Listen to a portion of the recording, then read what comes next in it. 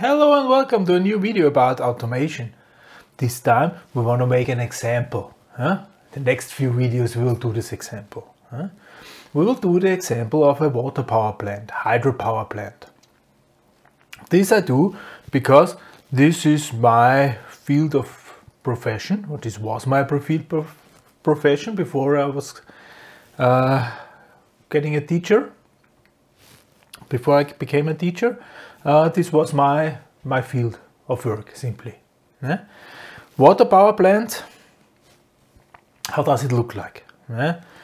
Water power plant, you usually have some sort of reservoir.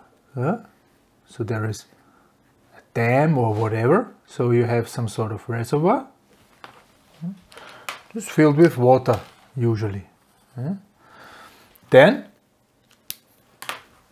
you usually have some waterways, how you get down.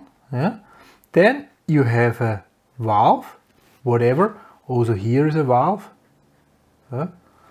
Then we have a valve, and then you have a turbine. Okay, there's the turbine, and then you're at the lower level, simply. The different type of turbines and so on. That's it.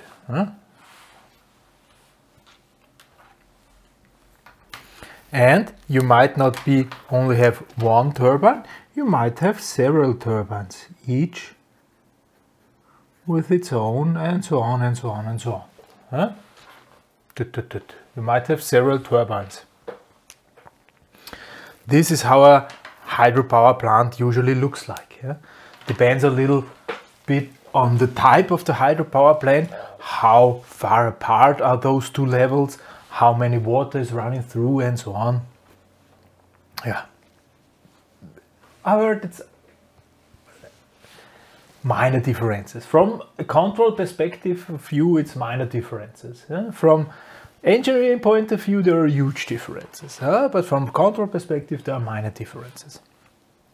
The first thing we are going to talk about is one specific unit in the hydropower plant. Hydropower plant, like I said, can consist of several units. Now we're looking at one specific unit. We are looking at the unit automation. So that's a lower level. We are going to look at the systems of the unit and see what automated systems might there be. First automated system are the waterways. So this, specifically this ball valve here, waterways.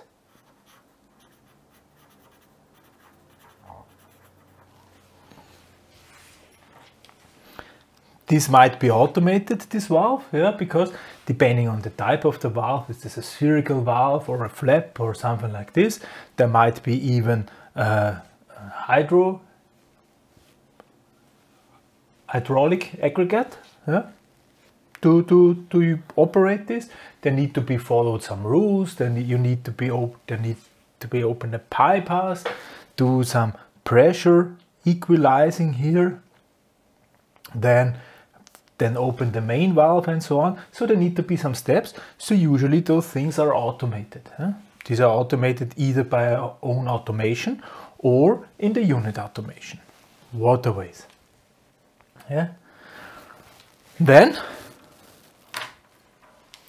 we have the turbine. This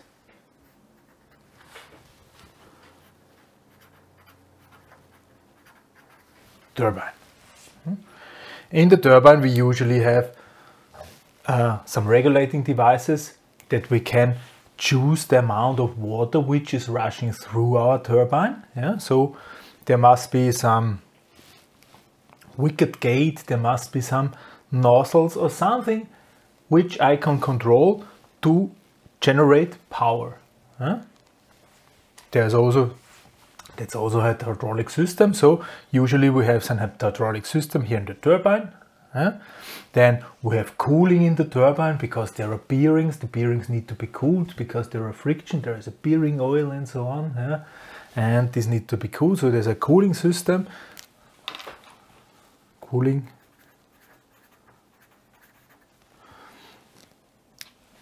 controlling, and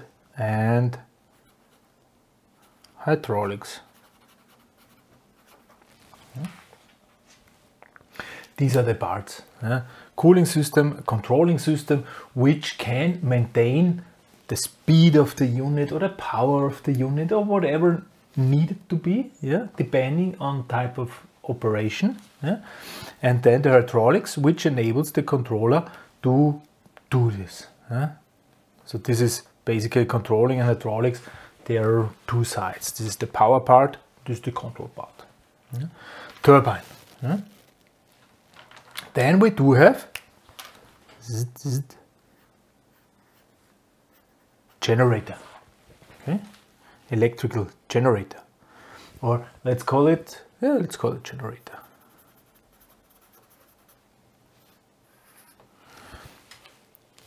I will also write here valve.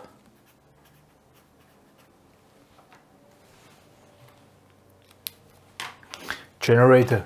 Generator is not only a thing which is turning and producing energy, it must be somehow regulated how much energy there are. So there is an so-called excitation system,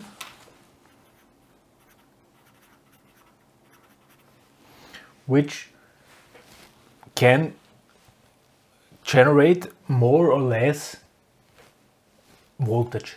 High excitation, low excitation needs to be selected, the voltage level of the generator. It's simply by changing the magnetic field inside, by changing the excitation current, excitation system. And there is also cooling system. It's also cooling system. And then here we have some lines, then we have a transformator, and then we have a power switch. So we have an electrical system.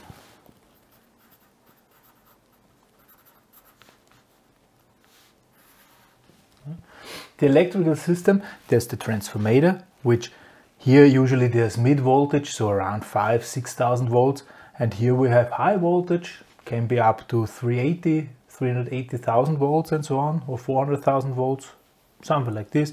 So in between there's the transformator,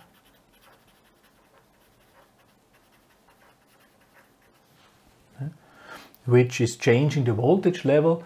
Then there's the electrical protection.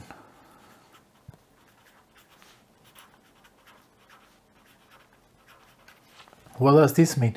If there is a wire break or something like this, if a wire is touching the ground, the earth, the electrical protection need to switch off the generator. Switch off, there need to be a power switch here. Circuit breaker.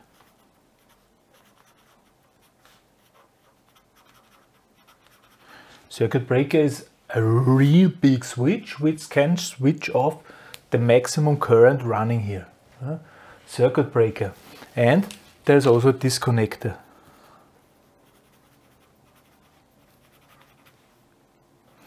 What is a circuit breaker? A circuit breaker can really switch off power, and a disconnector is just opening two lines without current. Disconnector is not designed to switch the power. Disconnector will disconnect the two lines but will be gone afterwards. Circuit breaker can disconnect two lines with full load. That's the difference. These are more massive and more expensive. These are rather fragile and not that expensive. Okay, and all those systems, they need to do a dance, to operate. One example: if we are starting the turbine, we need to first turn on the cooling systems. We need to turn on the cooling systems. Then we need to turn on the bearing oil system so that there is friction less in the bearing, pump oil in the bearings. Then we usually open the main valve with a procedure.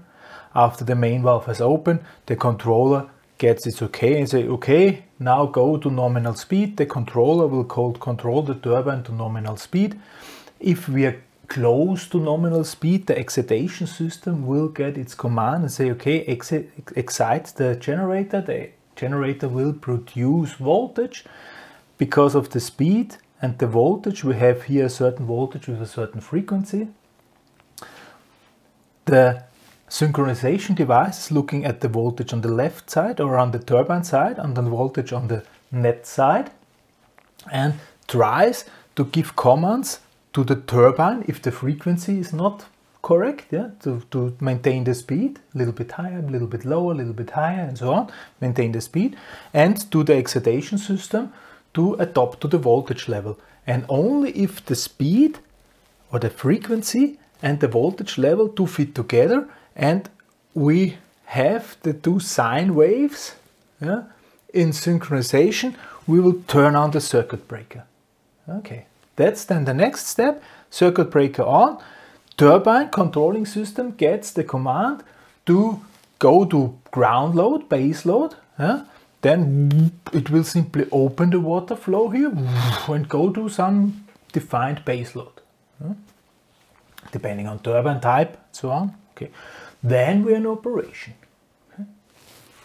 That was the transition from standstill to operation. So in operation we need then can select between different control modes. We can use power control, then we are say to the controlling machine how many megawatt we want to have, or we can switch to flow control, then we switch how many cubic meters per second and so on. There are different control modes. That's in normal operation. In standstill we also have to follow a procedure to turn it off.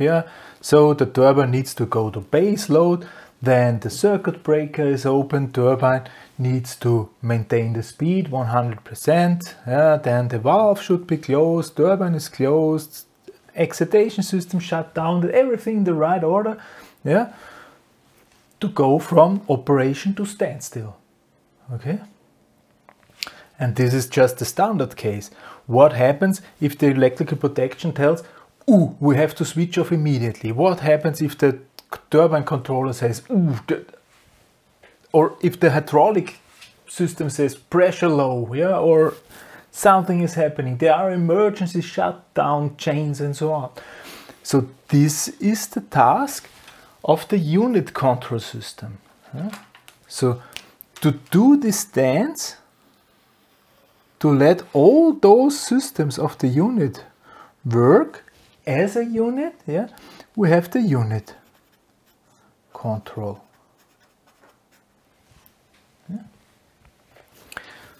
That's the task of the unit control. To maintain the unit within the wanted parameters. Somebody at the unit control panel says start the turbine, and then we begin. All the gizmos, all the automatic systems here, they are starting to do their job. This here is field level or field control level, and then here we have then the unit control level. Okay, these are the two sides, field and unit control, the two lowest levels of our automation pyramid, if you remember. So this is what the unit control system is doing in a hydropower plant. Next time we're going to talk about the plant control system, which is then doing its job with different units. What different things need to be considered there, we'll hear in the next video. For this time, I hope it is clearer now what a unit control system does. If you have another application, it will be pretty much the same. Small automated sub things need to work together. Unit control. For this time, thank you very much for listening. Goodbye.